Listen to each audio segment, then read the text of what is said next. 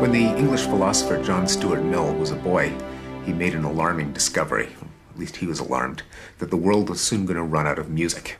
And if you only have a finite number of notes and you arrange them for a fixed length of time, there is mathematically only a fixed number of possible melodies, and he was worried that the world would soon run out of them. Now, the story amuses us now because we know that at the time that Mill sunk into this melancholy, Brahms and Tchaikovsky hadn't even been born, to say nothing of entire genres of music that Mill couldn't have dreamed of. Everything from ragtime to reggae to jazz to American Broadway musicals to rock and roll and so on.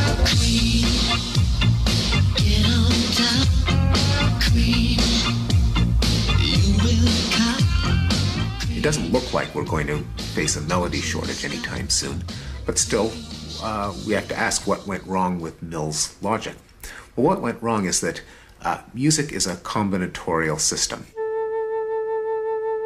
One where you have a fixed number of elements or building blocks. In the case of music, a certain number of notes. Let's say we restrict ourselves to even only 8 notes in a scale: do, re, mi, fa, sol, la, ti, do. Well, you've got 8 choices for the first note of a melody, and then you've got 8 choices for the second note. So there's 64 ways in which a piece of music can begin only getting you to the first 2 notes. Then there are 8 choices for the third, and 8 choices for the fourth, and 8 choices for the fifth.